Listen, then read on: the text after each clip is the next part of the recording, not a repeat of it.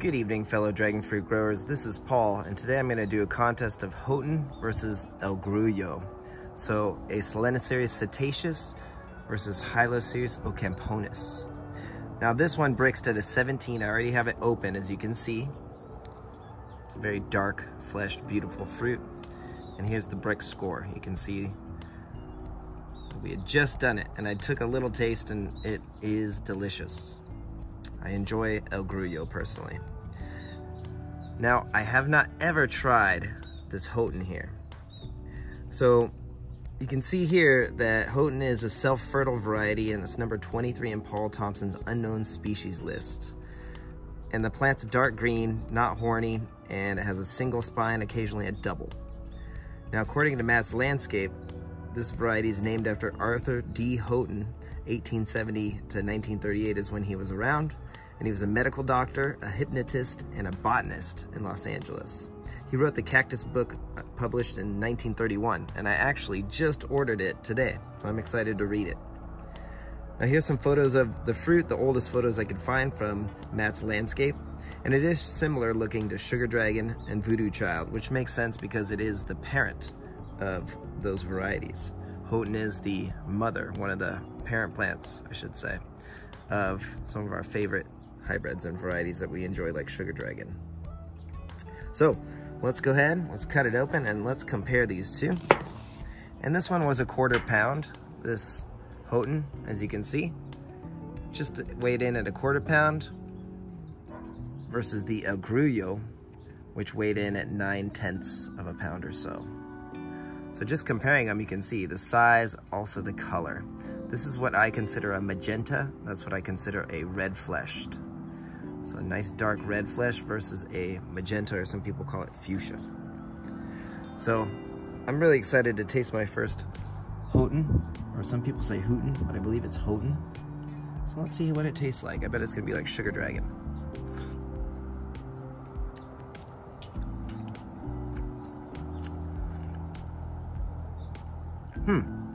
Sugar Dragon is definitely improved. If you have to pick one, I'd go Sugar Dragon over this variety. I can tell you it's a little bit, it's not earthy, it's like green, you know? It is off of a cutting, to be fair, and it does taste sweet, so it's not a bad variety, but I just think that the hybrid, the cross of Houghton and Rixford improved.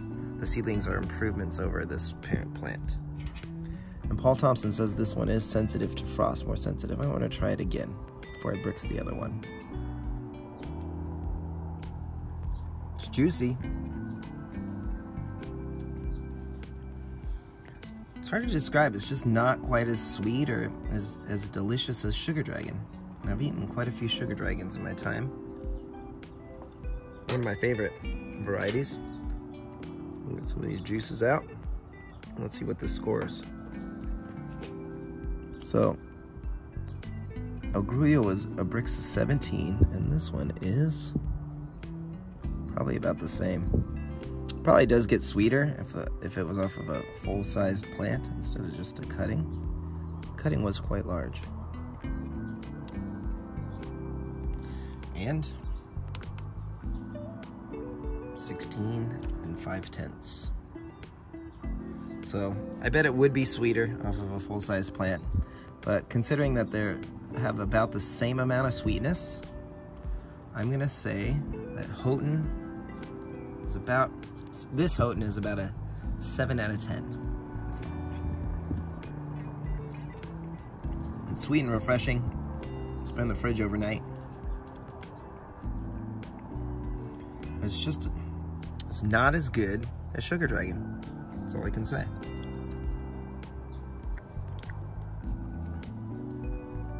It is good though. So 7 out of 10. This is El Grullo. So Hylocereus ocamponus, much different. You can see the skin is nice and thin.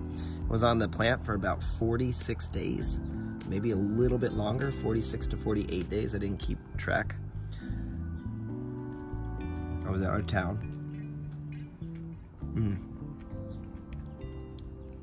And this fruit is less dense than the one I reviewed last year.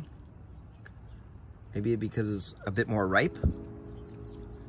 but I do not detect beets like people say. Earthiness, yes, the seeds taste earthy to me.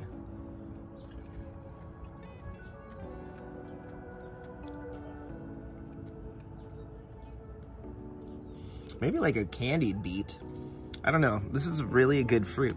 A lot of people are saying, or some people I should say, are saying that Ocamponus is not good, or El Grullo is not a very good fruit, but this one's really delicious. And it's definitely better than the one I tasted last year. So maybe a little bit longer on the plant help improve the flavor. I really enjoy this. Out of the two, I can give this like almost a 7. Out of the two, this one tastes a little bit like maybe vegetable-y, I guess you could say, or earthiness. And this one almost tastes as good as Sugar Dragon, I guess is the best way to describe it. So going back to back, I'm gonna select Houghton as the winner.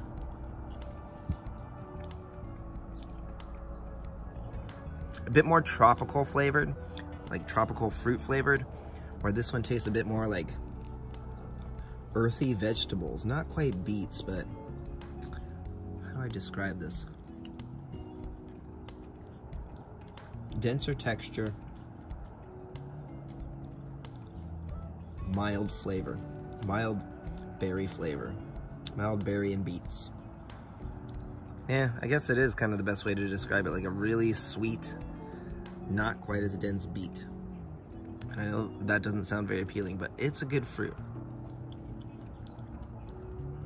It's definitely a keeper in my collection. So there you go. Give us a like and a subscribe. Thank you so much for your time. Which one would you rather eat? El Grullo or Houghton? Right, let me know in the comments. I'd like to know which one you would rather try.